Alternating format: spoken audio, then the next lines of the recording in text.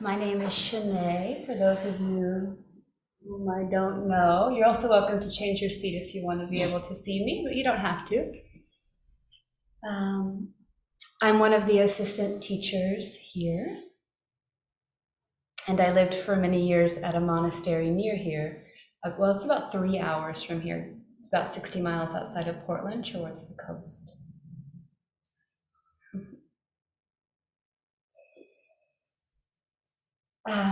My husband, Soten, who leads the morning meditations here, and who's also a Zen priest and who's also an assistant teacher here, him and I like to do a lot of long distance walking, and he likes to do long distance running, which I tried for a while, but have recently just stopped doing. Standing. It takes a lot of time. So he does these long 100-mile races where he'll go for 100 miles in one go. So like 24 hours. It's like a session, like a Zen meditation retreat in one. You just keep going, and all the mind states come up, and all, of course, all the resistance and the tiredness and the joy and the exhilaration and all of it. The pain, the finding that depth of something that keeps you going, and falling asleep even while running. He talks about through the mountains where there's wild animals, you can imagine. So, but we, inspired by him, when we left the monastery, and also, together, I wanted to travel. I had always wanted to travel since I was young, and somehow I had gotten into, I'd just been very drawn to this practice when I met my first teacher, and so I gave up all my travel plans in order to really give myself to the inner travel, right?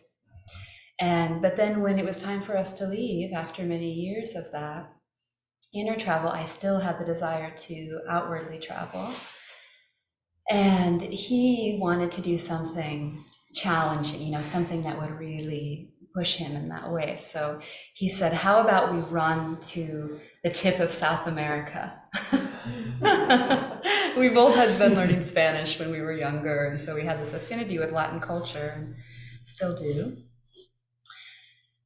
So I said, okay, the kind of like personality that this is, it says, okay, let's try. And that soon shifted into let's walk. Which he sort of compromised. Which is what we do when we have a partner or when we have a friend. One thing I want to talk about today is spiritual friendship. And the other thing is simplicity. Simplicity. And I bring up this walking thing because that was one of the qualities that we were wanting to embody in this trip, was this simplicity. And it is one of the qualities that we embody when we decide just to do one thing. Whether it's just one thing from a long, long time, like that, like walk every day, all day, or in meditation retreat, we sit all day, every day, or one thing at a time.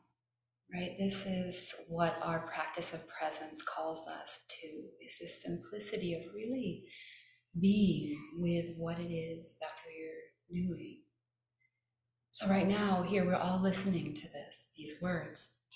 Usually we're listening to the words, and we're walking, and we're cooking, and we're doing our to-do list, so our culture as a whole doesn't really support this simplicity anymore. So for most of us, we really have to make an intention to be simple.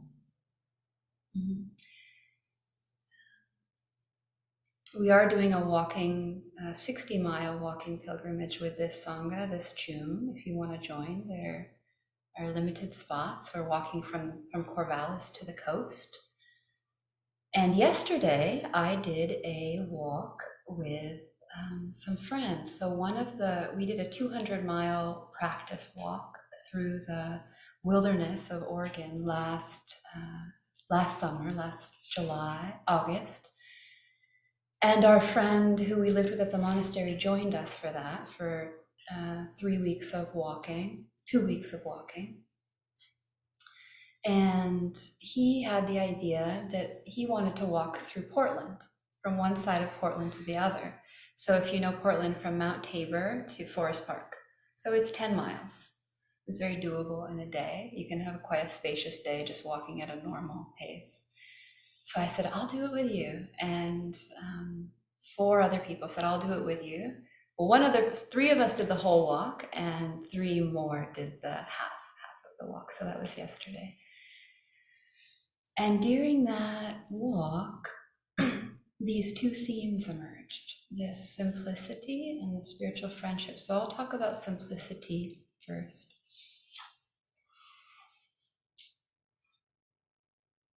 I was just struck by how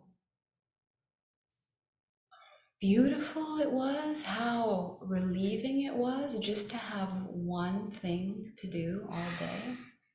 You know, like on my to-do list for Saturday was walk. You know, and he made this beautiful schedule for us where we sat for the sunrise at Mount Tabor for an hour, and then we walked 1 mile to a friend's house for breakfast, and we did a little chanting service and breakfast, and then we walked 3 miles to Pioneer Square. And then we sat in Pioneer Square right in the middle, which was a really interesting, we debated. I was like, shouldn't we sit at the waterfront? You know, it's a little more out of the way. It's kind of a statement to sit in the middle of the square, but it was really beautiful. If you've never sat zazen in a public space, I recommend trying it, both as an offering for other people to just see like somebody sitting still.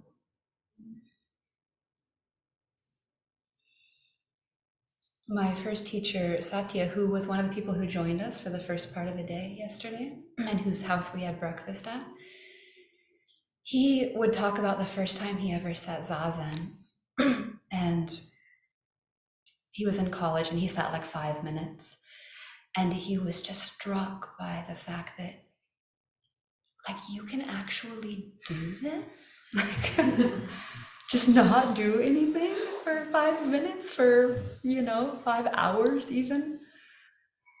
The first time I heard of somebody meditating for 5 hours, like, what?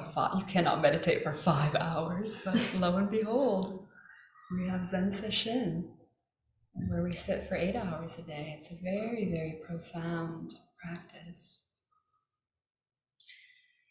So then we got to Pioneer Square and we sat, and afterwards we had a little discussion and talked about, what came up in that just simplicity of sitting. And all the little fears, somebody might grab my bag. Some guy walked by and started yelling things at us. And, being, watched. That's a really interesting place of practice. And then we walked another 3 miles, and so we walked something like that, maybe 4 miles. And that we went into Forest Park, so we got into the woods. And then we sat again at Pittock Mansion, if you know this mansion that overlooks Portland, for an hour to end the day. And at the end of the day, I just felt so nourished by the simplicity of it, it's very purifying to do one thing. It's also very purifying to exercise the body, to walk. And this is something that a lot of us have lost in our world, where we just get into the car and drive everywhere.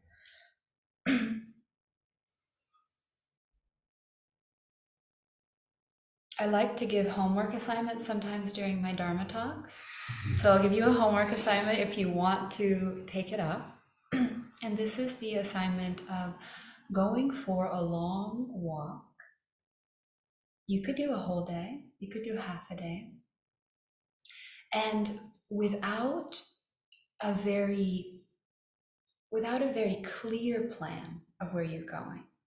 So for instance, yesterday we didn't know what our route would be. We knew we were going to go to this place, but we didn't really know what our route would be.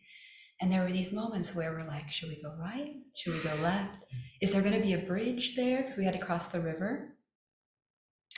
And we didn't know. We might have to walk a little more. So we weren't, obsessed with efficiency as we often are. It was more about the journey and not knowing. So a walk of not knowing is the homework assignment. And just bring whatever necessities you need. So I brought some money so I could buy food. I brought a water bottle. I brought my rain gear, my umbrella. So I had everything I needed, and I didn't bring my phone.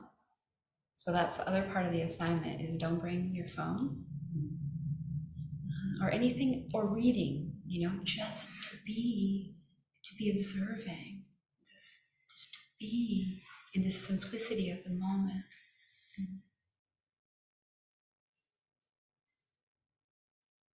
So Zazen is simplicity. That's what we're doing when we come here. We're being simple, utterly simple. We're putting aside our complicated past and future thinking or figuring out mind. And of course that is habitual, and so it arises. But as we continue this practice of simplicity, it arises less sometimes. It's an ancient habit. And so we have to be patient. But it also arises lighter. It's lighter. We notice it faster. And although the thoughts come, they don't grab us as much, and we can return to this 0 point. It's a really beautiful practice, just 0. See how long you can stay there, here. Okay. And just like anything, as we practice, it expands that capacity. And it's satisfying. That's why we do it, right? We do it not because it's the right thing to do, but because actually this simplicity of now is the only place where we can find peace.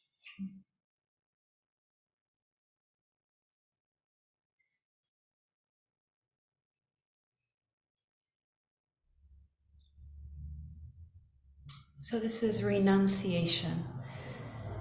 Satya is my first teacher. He would talk about joyful renunciation. So it's not renunciation out of discipline, it's renunciation because it's joyful.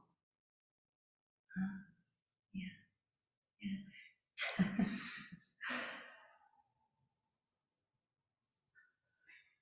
I'm going to read a little bit from the Pali Canon, and I just want to say what the Pali Canon is because I know a lot of people don't know that phrase. So in Buddhist, what do you call it? The field of Buddhism, there are 3 main, we call them vehicles, sort of views of practice. There's the Theravadan view, which is most in line with the what are thought to be the original teachings of the historical Buddha, the person who founded the Buddhist religion, who lived 2,500 years ago in India. Then there's the Mahayana, which is what Zen fits into, and there's the Vajrayana, which we usually associate with Tibetan Buddhism.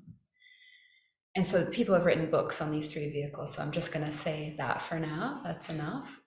But the Pali Canon is the collection of what's considered the original teachings of the Buddha, which were passed down orally for 500 years and then were written down.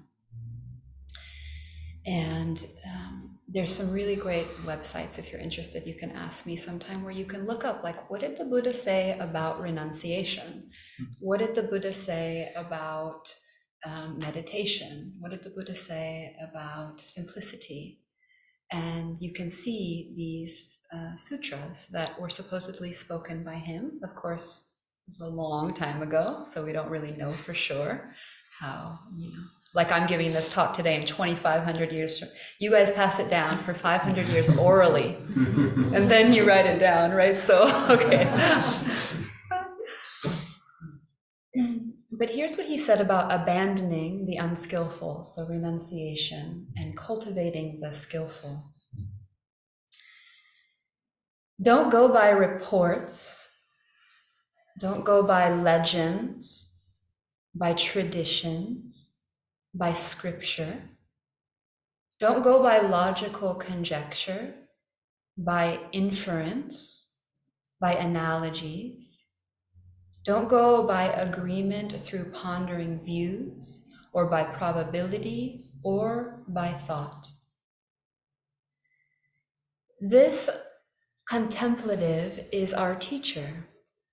When you know for yourselves that these qualities are unskillful, these qualities are blameworthy, these qualities, when adopted and carried out, lead to harm and to suffering, then you should abandon them, then you should renounce them. When you know for yourself that these qualities are skillful, that these qualities are blameless, that these qualities, when adopted and carried out, lead to welfare and to happiness, then you should enter and remain in them.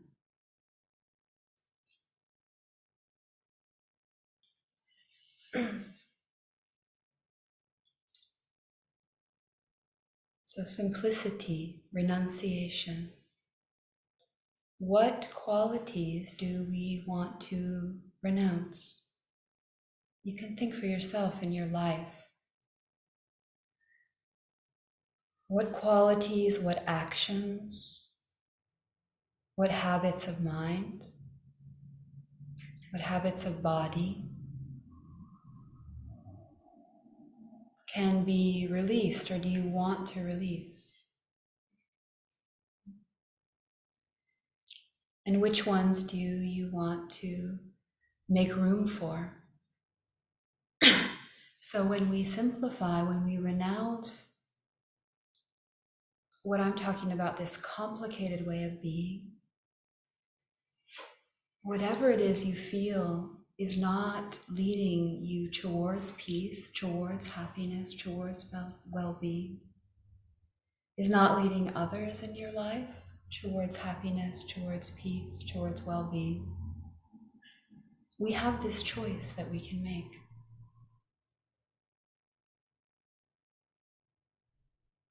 And it's not always so easy. Like we can say, yes, I'm going to renounce it, and we do, right? Right? We try that a lot. I'm going to do it, right? So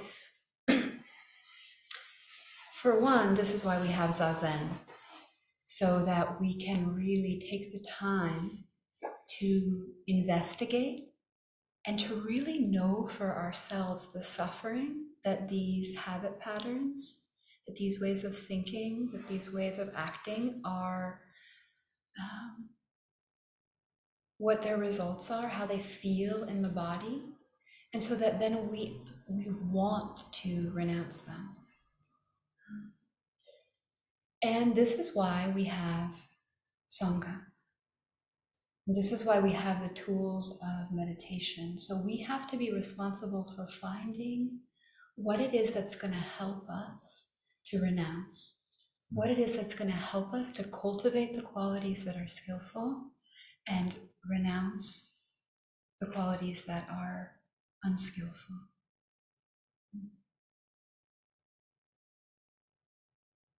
And one of those things, I'm going to go into my second topic here, that really came up in this walk yesterday, is spiritual friendship. So here we are amidst spiritual friends. And because they all showed up tonight, we were able to sit for a whole half an hour. And we were able to listen to this Dharma talk with full attention. Right? How often do you just sit and listen to a half an hour talk with full attention? So this is the Sangha support.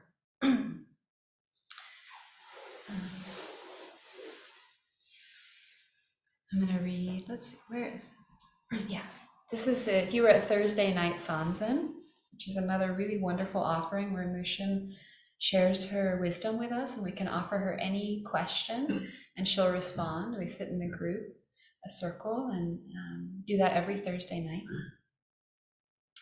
And she mentioned this very briefly, but I'm going to read the whole sutra from the Pali Canon. It's only 4 paragraphs about spiritual friendship. Thus have I heard on one occasion, the Blessed One, that's the Buddha, was dwelling amongst the Sakyans, where there was a town of the Sakyans named Nagaraka. Then the Venerable Ananda approached the Blessed One. Having approached, he paid homage to the Blessed One, sat down to one side, and said to him, Venerable Sir, this is half the holy life. That is good friendship, good companionship, good comradeship. Isn't this sweet? So he comes up to his teacher, who's also his friend, who's also his cousin, actually. And he's his attendant, and he's been like living alongside of him, sitting next to him in Zazen, walking with him, getting food, eating with him. He walks up and says, isn't this great? This friendship, this is half the spiritual path. This is how I felt yesterday with the people. So when we were walking, we didn't hold silence, we talked. And we talked about our fears, and we talked about renunciation. We talked about giving our life to the Dharma and our vows. We talked about how like, this is it, the teaching of just like, this is it, this is this life. And we appreciated all the blooming flowers. And so this is spiritual friendship, 2 people who have decided to renounce the unskillful and are still, we were 3 people, right, at that time. And we're still making mistakes. We're still feeling self-conscious and afraid and getting lost in our thoughts.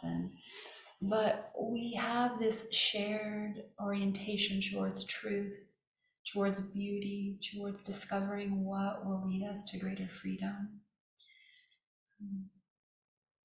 We're talking about our emotions, and then we're just walking in silence and giving each other space. Because most people in our society, they've forgot how to do that, to just fall into silence and not have to fill that silence. So we can give that to each other. So he says, no, Ananda, no, this is not so. This is not the entire holy. This is not half the spiritual path. This is the entire holy spiritual life, Ananda. That is good friendship, good companionship, and good comradeship. When a bhikkhu has a good friend, a good companion, a bhikkhu is another name for a monk, so they were monks. When a practitioner has a good friend, a good companion, a good comrade, it is to be expected that they will develop and cultivate the path to freedom, the Noble Eightfold Path. I'm going to skip down here. In these sutras, they often repeat the same thing over and over, which is how they passed it down orally so that they could remember. So they say the same thing again and again. And he also says, by the following method too, Ananda, it may be understood how the entire holy life is good friendship, good companionship, good comradeship, by relying upon me as a good friend, Ananda. Beings subject to birth are freed from birth. Being subject to aging are freed from aging. Being subject to death are freed from death. And being subject to sorrow, lamentation, pain, displeasure, and despair are freed from sorrow, lamentation, pain, displeasure, and despair. So here he's saying something a little different. He's saying, so in the path of awakening, you can say, of course, we all fall in both and in neither. But you can say there are people who are seekers and there are people who are finders. So the Buddha was a seeker for a long time. And you can say that about ourselves too. There's moments where we're seekers and there's moments where we're finders. We've discovered peace. And we can feel that in our body, and we can feel that in somebody else's body, in their field of being, when someone is at peace, or when an animal is at peace. And so he's saying here in the last part that by being friends, by being around, by associating with beings who have found release from suffering. And so after a lot of seeking, the Buddha, and this happens to all of us at different times, found this great peace. And all this seeking fell away. It's like a big breath. Oh. I have a friend who calls it the great great Oh, this was what I longed for the whole time. It was right here. It was this breathing, this awareness. So also by associating with these beings of peace, this is the entirety of the spiritual path. And you know, these beings are not just taking human form. They are taking plant form. They are taking mat form. I mean, look at how at peace this mat is. Some of you heard me talk about Tongan Roshi, who had the vow to become like a chair. He was so inspired by a chair that just was totally at ease. It didn't need anything from anyone, and it was always just there to serve whenever anyone needed it. And it didn't ask for anything in response, right? This total giving and this total relaxation. So sentient and non-sentient beings expound this peace, and so we can be open to this spiritual friendship, this spiritual communion.